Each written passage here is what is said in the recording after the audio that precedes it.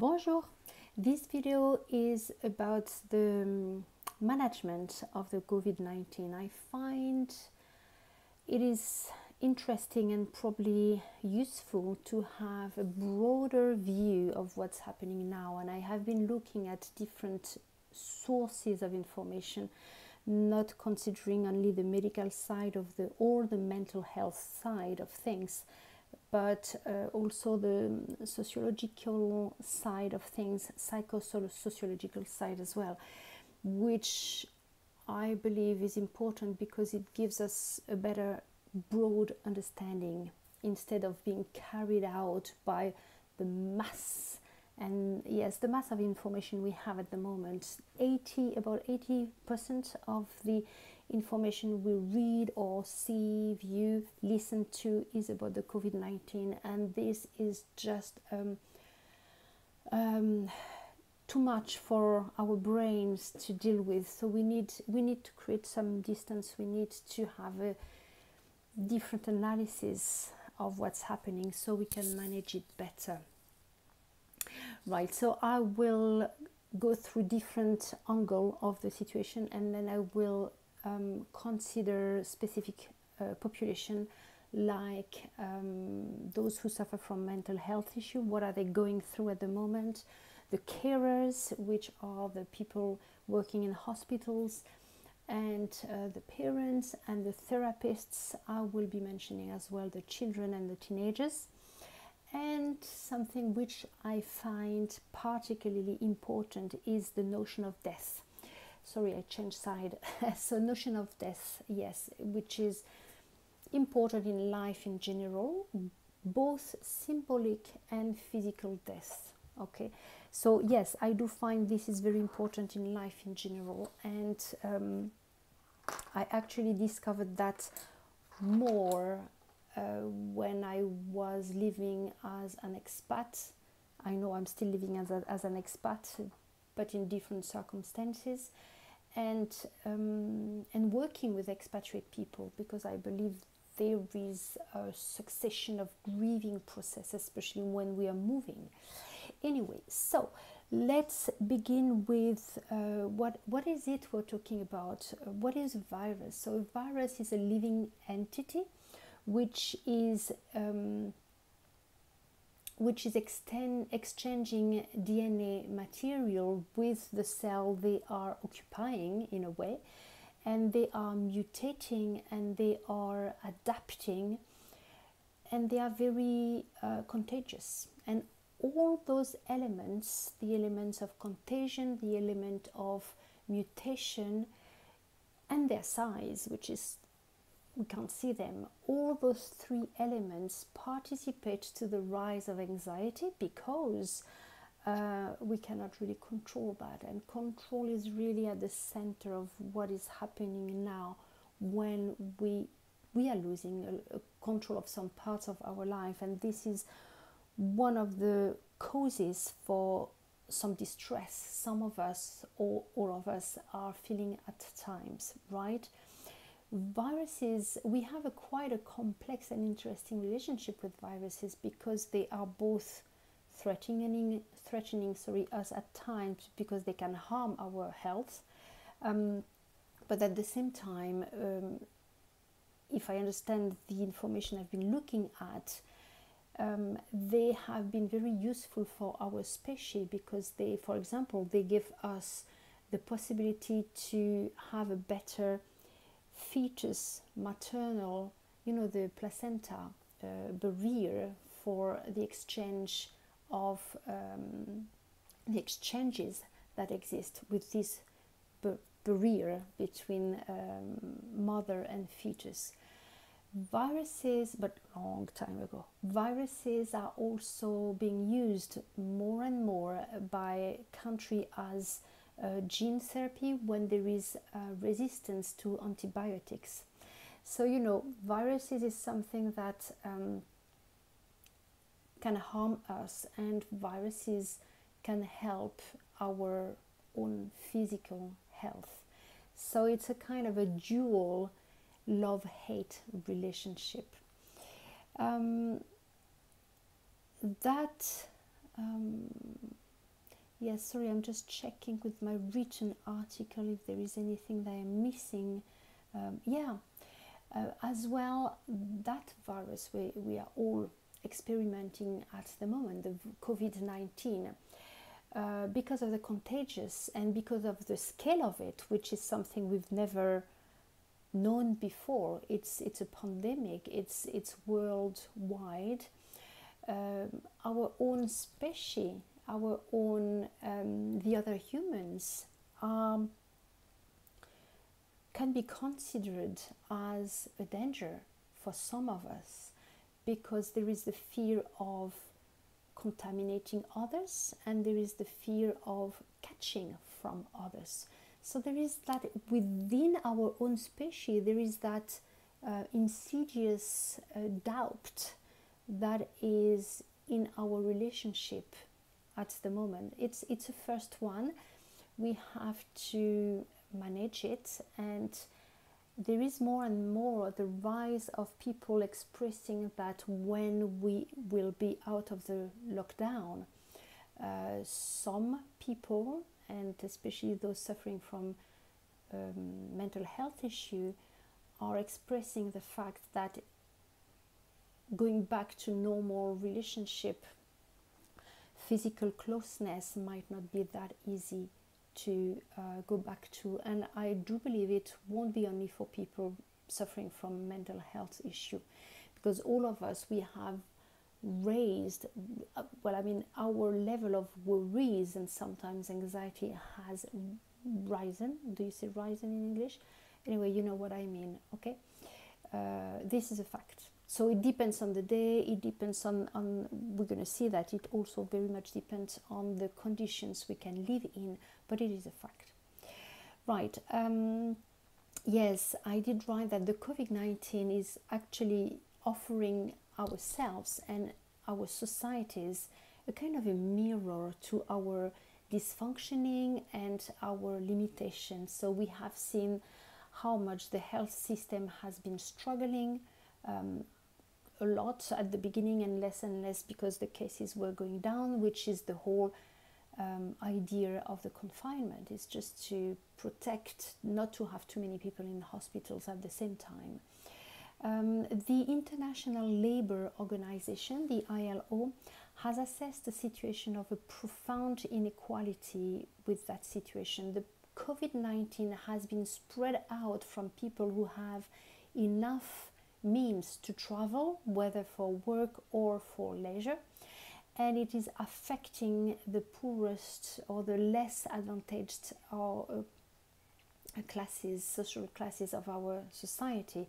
And for example, the people who need to work and who face the dilemma of either I lose my job or I face more risk of catching the virus because I have to go on with my work. This is for specific categories of people, not for everybody. So the socially disadvantaged, we could say, groups have greater social contact in public sphere, so have more risks of catching the virus. And at for example, the migrants, the refugees, the homeless, the undeclared workers are particularly affected. Women are as well particularly affected because they are overrepresented in the health sector. Another way of, so that is for work thing. As I was saying as well, something which is real is the fact that depending if you have a home, an accommodation or not, if you have enough space in your accommodation, if you have an access to the internet, then you can more or less keep working, manage your mood, because look, I have my office, I'm by myself here, I have an access to the internet, and all of that obviously will help me manage my worries, my anxiety, and people who are with less good condition of working and just for living, will have much higher distress and so difficulty to manage their own mood. Hence, you've heard probably of the rise in the violence in households towards the more vulnerable people, and it's usually children and women. So that is a reality, and it's because the public services, health services, social services are less free to go and meet people in their home. And it is also because people are in lockdown and it's not always easy to live all together, especially when you don't have a proper space for living. So yes, another thing is the collection of data. We've seen that in some Asian countries, part of the management was to collect personal data, sensitive personal data. This is something that we're not used to in Europe. Our governments, several governments in Europe, are thinking about doing this, and you have the CNIL, Commission nationale des libertés, de l'informatique et des libertés in France, and the ICO, the Information Commissioner Office in the UK, have both warned about the use, the utilization of personal data by government. And yeah, because personal data and health data by the government, this is down to privacy, and this is changing at the moment. So as citizens, this is something maybe to keep in mind. Both of them have said that it is exceptional time and that can help for the unlock of the societies, but warn about the security there is linked to that. It is important to remember, especially when we look at the news that say, yes, this medication is coming and it's very useful, and 2 days after, well, actually no, it's not working and it might be dangerous, and so on and so on and so on, and vaccination and all those things. We have to keep in mind that scientists are learning about the COVID. They are learning well, I think the genome sequences are pretty well known, but now they really don't know everything. Far from that, from the way it is spreading, who, how, why, and so on. So when you read news, it's very important to keep distance, because if the scientists don't know much about it, then the politician in charge will make their own decision depending on the scientists and their political beliefs. And we've seen that many, and cultural beliefs, that's very important as well. We've seen that different countries have had different approaches.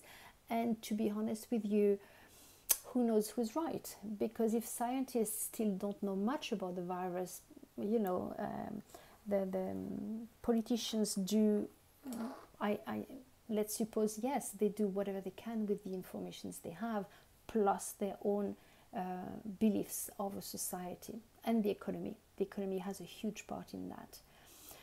Yes, so it is important to remember that we are in the process of understanding how this virus is affecting us. We don't know much. So let's keep our distance and our cold mind, I would say, not jump into conclusions. That's for the medical side of things. For the understanding of the functioning of the societies, we have no model. We don't have any research that tells us what's happening in our society as a global thing, because we are dealing with a pandemic, and the research we have on this pandemic, their sample is smaller.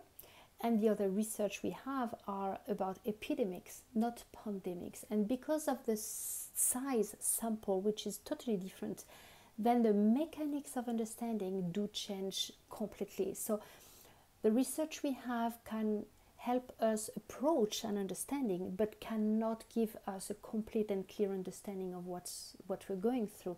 For example, we have where did I put that? We have yes, a research from China from this year, the 6th of March. Yeah, 6th of March. It was on 52,000 people, and among those, 35 of them testify of a moderate psychological stress of being confined, and 5% of them said they needed psychiatric care after 3 weeks of isolation. And then we have a research from the Lancet from end of February 2020, that says that the length of the isolation itself is predictive of post-traumatic PTSD, post-traumatic syndromes, as well as avoidance and as well as anger. But again, we have to be aware that the sample is not at all what we are going through, because we are going through a pandemic, the whole world, or nearly. I think there are a few islands in the world which are COVID-free and want to stay in isolation. Don't blame them. Yes, to come back to maybe the political side of things, the group of people we are more linked to as citizens at the moment are the scientists, the politicians, and I would say the owners of the medias, the mass medias. The first one because they are those giving us information, the second one because they are those making decisions for us, and the third one because they are those who give us information. So we are kind of dependent in a way, partly only dependent on them for our daily life and for our understanding of things. But it is interesting to, and very important to realize that if we, as a matter of fact, have lost some control over our life, we can keep, and when I say control, for keeping some level of control, it's more a level of consciousness of what we can decide on our life, our inner world, which is our emotions and feelings, and what can we keep organizing in our life here and now, realistically, when we can't move outside of our home as much as we could, and that requires to organize, to put into action, to organize a new routine of our life. It's the time routine, the time structure of our life is very important, because we are still at home and our days are not rhythmed by having to go outside for work, having to go outside for shopping, having to go outside for blah blah blah blah. We're just at home. Okay, so it is important to structure the day. That's a really good tip, actually. Maybe the most important, structuring your days to keep that notion of consciousness and control over your emotions and life. Yes, Walter Scheidel, who is a contemporary Australian historian, said that the biggest reassessment in life in general, he's done a kind of a research book of what he called the Great Leveler, which from the Stone Age, I think, yes, to the 21st century, big work. And he says that the biggest reassessment resulted from the most severe societal shocks, and pandemics with risk of death is one of them. So it's interesting to see that, and I'm going to talk about that a bit more later on. When we go through uneasy events, uneasy emotions, uneasy yes, facts. We go through different steps of grieving. So I'm going to again go through that in a moment. And at the very end of it, there is a possibility to learn, there is a possibility to grow, there is a possibility to expand from it. And that is in therapy what we call the traumatic growth.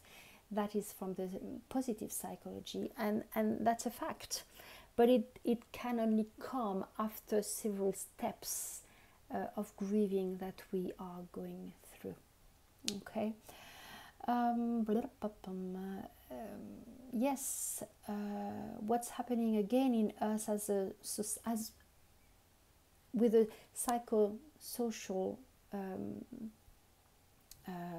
door to understanding this situation is that best thing is, instead of getting all the information non-stop, having alerts on your phone, stop, well, do whatever you want, but if you stop them, you will feel much better.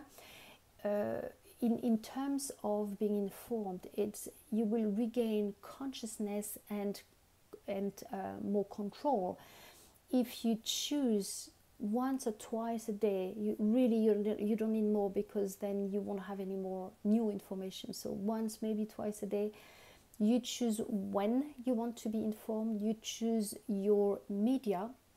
If you want it to be the television, the newspapers, the radio, and which one. So choose that, and choose the information you are looking for. Because if you just scroll down and read every information, which actually I'm doing most of the time, it's not the best, because then you're just having all the information being thrown at you, and you're losing the control of checking what it is you want to choose. Okay, or go, actually, you can scroll down the headlines, but then choose the one you want to read, and don't read them all. Honestly, that would be too much to deal with, and then you will fill in your mental space with all those negative information, because that is basically what they're selling, because they want to sell, and they're surfing on the waves of worries and anxiety, and it works. Yes, so choose what is the information you want to really get, and stop the rolling snowball of constant information. That is not good at all for mental health.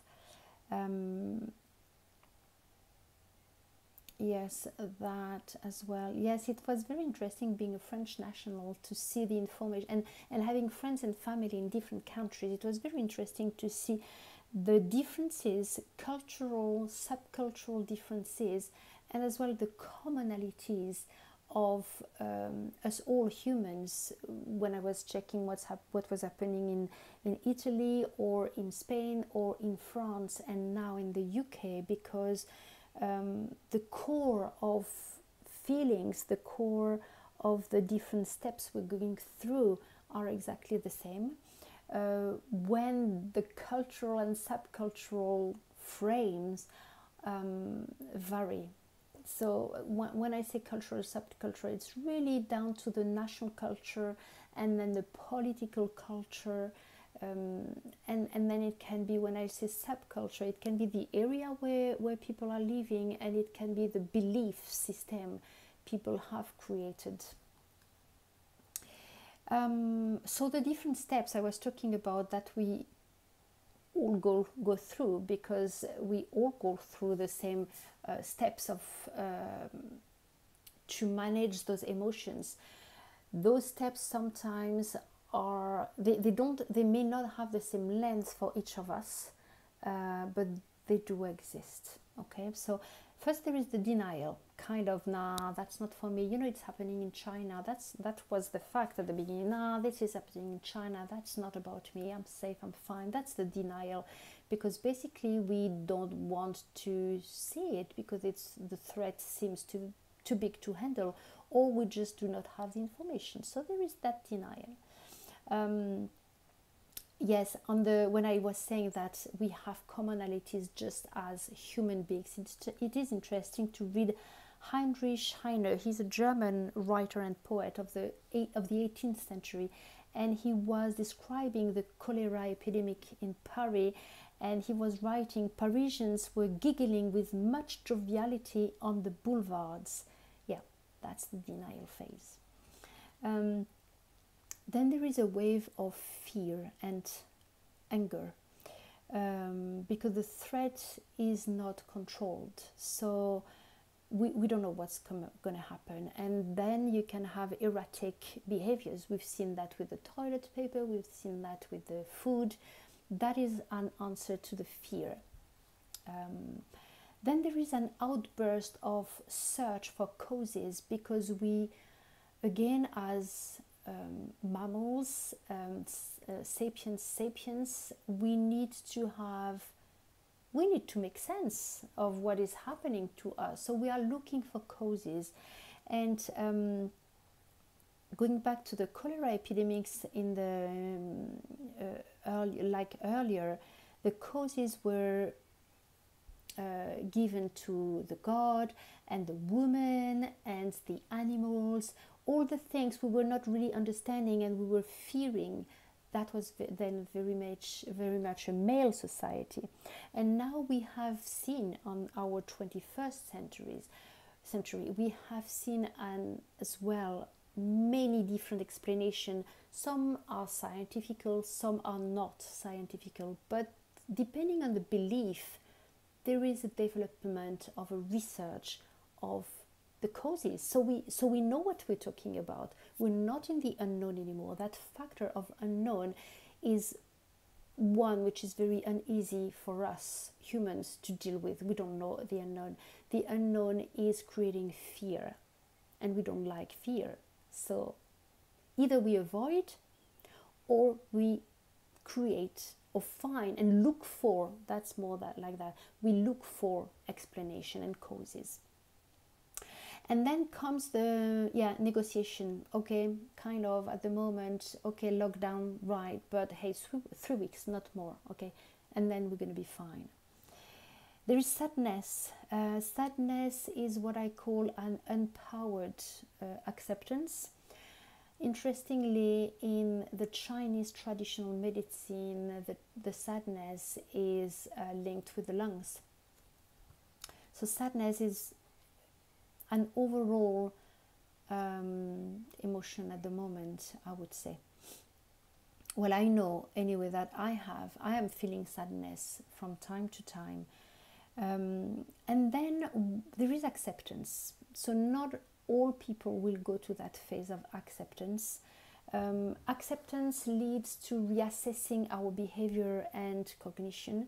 We will change our routine, and this is where power lies. This is where consciousness lies. This is where the control is back, because it is when we have been able to adapt, and this is where and when we have been able to create a new reality which is then now congruent with what we're going through. And after the acceptance, creation, adaptability, there is what I was talking about earlier, the growth, the post-traumatic growth. This is when we understand what we've gone through. This is when we can accept, and this is when we can create something new. That's the post-traumatic growth.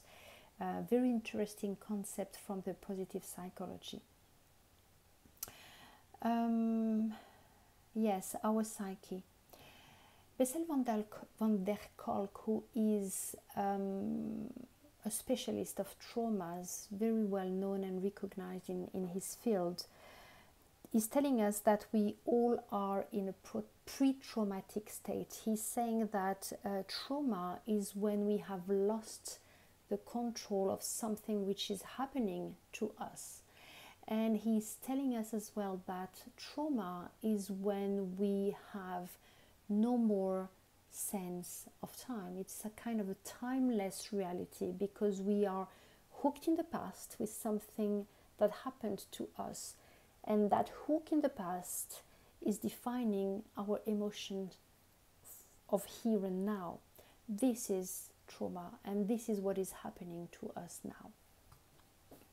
Does he say something else? Yes, he's saying as well that in trauma there is no predictability. And again, this is what we are going through at the moment. And what he advises us to do, because we have that external unpredictability, it will help us to build and create an internal predictability, which means it will help us a lot if we are dealing with our inner emotion. Okay, so he's saying structure your daily time activities. Decide when you begin an activity and when you stop the activity. So it has to be, I would say, it has to be both firm and flexible, because it has to be realistic, and sometimes you need to change things. It needs to be firm and fluid at the same time. I like those two terms together because this is possible and this is important. But structure your day. You need to know when you're going to do this and this and that, and add into your day's schedule fun, laughter, move your body, because you know emotions need motion. Do yoga, listen to music, look at films that makes you laugh, connect with your friends, connect with your family. All this, we are social animals, we need social connections, and when we are lucky enough to have the internet, we can access to that, and it is very important. Yes, we are in a marathon there. We are not in a sprint. It's going to be, I don't know how long, we don't know how long, but you know, it's not going to end tomorrow. So it's very important to get our mental boundaries and choices as clear as possible, so we get that control and consciousness back. So who are the most affected at the moment? Yes, the increase of domestic violence. I have talked about that already.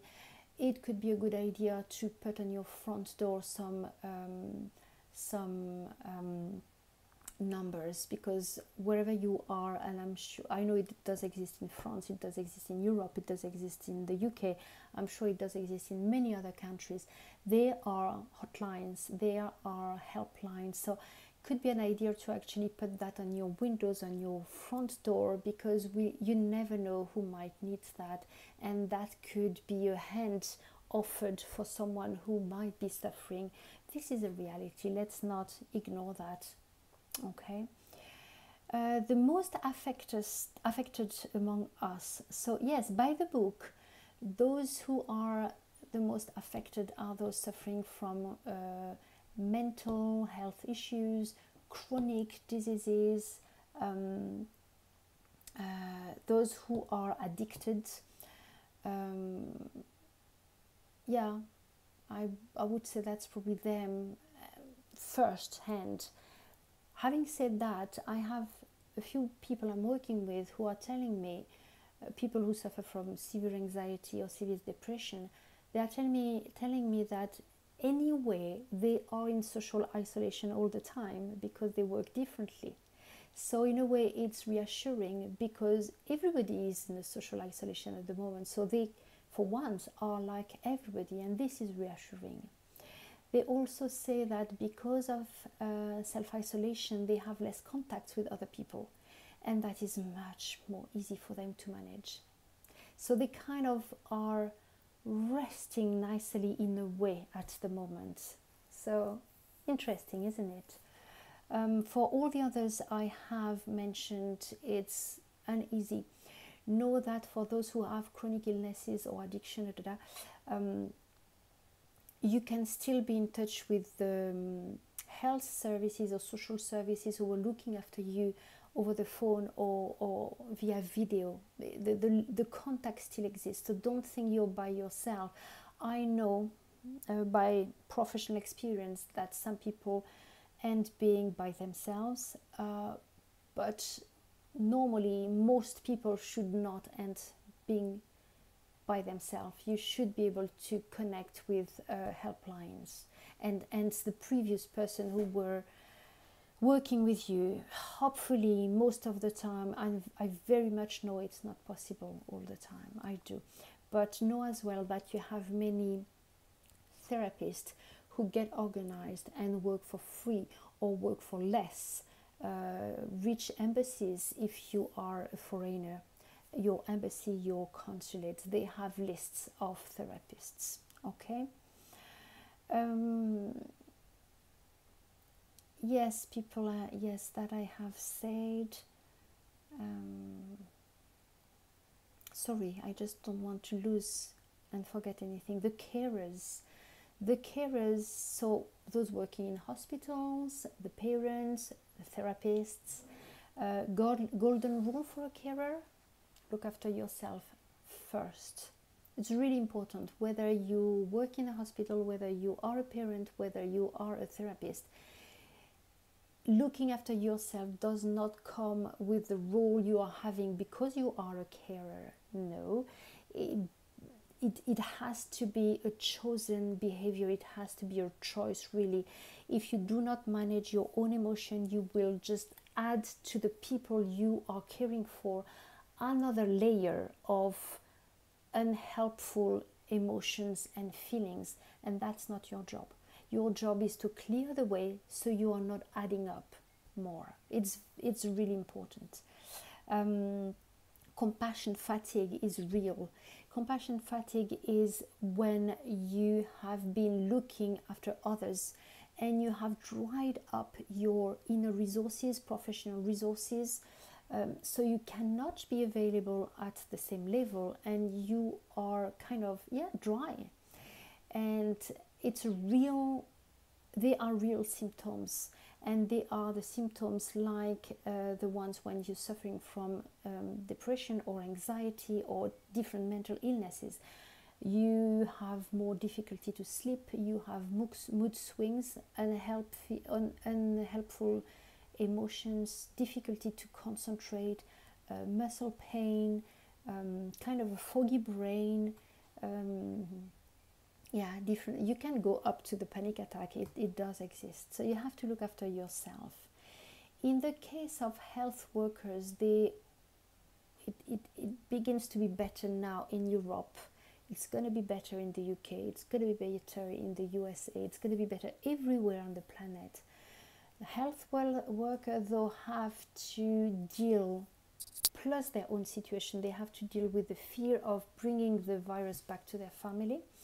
They have to deal with the fact that those people who are ill in the hospitals are separated from their family. They have to deal with the family separated from their loved ones being ill at the hospital. They have to deal with much more situations. They have had at a point to deal with deciding which people will die, which people will survive, because they didn't have enough machines to support people. So they are just people like you and me, and it's not always easy to deal with.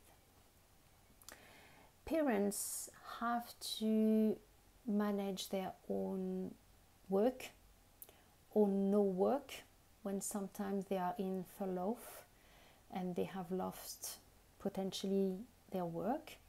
They are supposed to be teachers, and they are supposed to look after the mental health and the activities and the joy of their children, depending on the age of the child. It's not always possible every day. Let's be honest about that, and that's okay. That's fine. That's important to acknowledge. So it's seek help if you need to. Don't stay alone. That's the main thing for carers. If it becomes uneasy for you, don't stay by yourself. Seek support. It's very important for yourself. It's very important for the person you're caring for. A child mental health will depending on their age, but when the child is young, even for a teenager, their own mental health will depend on the mental health and their atmosphere in the home. So as carer, look for that first, and then you will have done 3/4 of the job for your child to be okay. For adolescents, adolescents are like hermit crab. That's adolescence. They have to move from a little shell to a bigger shell, and sometimes there is one available, sometimes there is none available. And that in-between journey is when they are quite vulnerable. They are not a child anymore, they are not an adult anymore, so there is a vulnerability there. Plus, adds the fact that their frontal cortex is not mature yet, and this part of the brain is the one we're using to think things through, to make plan, to adapt, to critiques, to analyze, to create distance with things. And it's not there yet with teenagers. So obviously it's not on off, it's a process. And each child will begin and end this process at a different age. Know that teenage time in psychology is defined as up to 25 years old at the moment. Interesting fact. So because those teenagers don't have the full access to that part of the brain that helps us analyze and critiques, basically the engine of their behavior are their emotions. So that's why they act on things, and the actions is led by their emotions. So it's very important to remember that when we are dealing with teenagers. Therapists, yes, equally they need to work. I'm a therapist, we need to work on our emotions. It's very important, because otherwise, again, we will add a layer onto the persons we're working with psyche. Personally, I have 5 to 10 minutes every single time I'm working with someone prior to the work, and at the end of the work I'm assessing, plus the analysis of the session. I put on paper the emotions I've had when it happened and so on. It's really important to screen our emotions at the moment. Not necessarily actually understanding them, but at minimum is to be aware of them. Okay. And the big one I wanted to share with you is the notion of death, the symbolic and the physical death we're dealing with. We are all grieving. We all are grieving at the moment, and we are in different phases of the grieving thing. At an individual level and at a world level, we are grieving. And grieving, according to David Kessler, who is he's an economist who is understanding economy through cognitive and behavioral approach, if I remember properly. And he reminds us that what is centered to grieving, or I should say that grief is center to the notion of death. And I would say notion of death, I would say more the notion of loss, because for me it is both symbolic, of course, symbolic and physical. So grieving is about dealing with separation, with loss. And with the COVID-19, we have to say goodbye to the life we had before. That's more symbolic. The routine we knew before, to create a new one. And sometimes we have done it, but we have not done it completely when we are still self-isolating. So it's a process. And the loss and the death is about interrupting a relationship that we had before with an organization, a psyche organization, and people we had as well, because some of us, we have to deal with the loss of a loved one who may have died. That might have happened, that may happen. So it's really at different levels. So we need to understand and regain consciousness so we can adjust and manage what we can realistically manage in our life at the moment. Interestingly, messages relating to death and religion had increased in China straight after the 21st of January, so very, very, very soon in the beginning of the pandemic. May I say that, yes, I do say that if there is one single thing we know just after we are born, we don't know it when we are born, but there is one certain thing when we arrive on this earth, is that we're going to leave this earth one day. So the fact of dying is maybe the only certainty we have on this earth. So it's very, I find it's the utmost importance to deal with it and to face it. We have a tendency in our societies at the moment to totally deny death. We are all supposed to be young and healthy and beautiful and rich and doing well and being happy all the time. That's not reality. That's not how it happens. But this is what society is giving us the message to how we should be and behaving and thinking and achieve. We have put our elderly in care, nursing homes. We don't want to deal with them anymore. I believe this is part of it as well. This is part of the denial of the death and the change of the body, the change of the psyche, the change of our position in society. And we do not recognize elderly because we do not want to face death. So I believe there is a lot of ritual to bring back to our life, especially at the moment, but in general, rebuilding, constructing, creating a different relationship with loss and with death, with the death.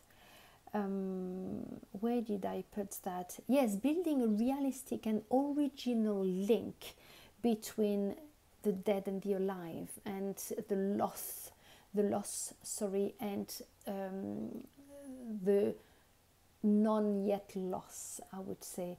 And this can be important to bring peace, to bring us the authorization of being happy fully with no guilt.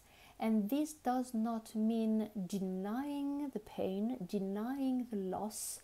It's about creating a different relationship with it, a different relationship with those we've lost, a different relationship with our losses all along the way of life. This is what I call befriending loss and death. And I really believe this is possible. There is a work that I am doing at the moment which is centered on that. We cannot avoid loss in our life. Life is about dealing with loss, and because we tend to not want to see it and acknowledge it in our society, then of course it takes even another dimension, and it's even more difficult to deal with it. So this approach I'm developing has nothing to do with religion, and at the same time, if people I'm working with have a religious belief, that's perfect. Okay, it just does not depend on it. That's all I wanted to share with you. That's a lot. I'm sorry I've been talking very fast, but there was a lot of information. I wanted to add some tips and tools to manage the anxiety level, the worry level, maybe the depression level. That will take even more time, so I'm not going to do that, but I will put them down in writing underneath the video. Okay? If you have any question about my work around death, if you have any question about what I've been sharing today, please do not hesitate and contact me. You can send me a message. My email address is contact@hypnosisbeyondborders.com. It's just one word, no capital letters, all in one go. contact@hypnosisbeyondborders.com. Okay? Be well, stay safe, dyslexia there. Stay safe. Au revoir.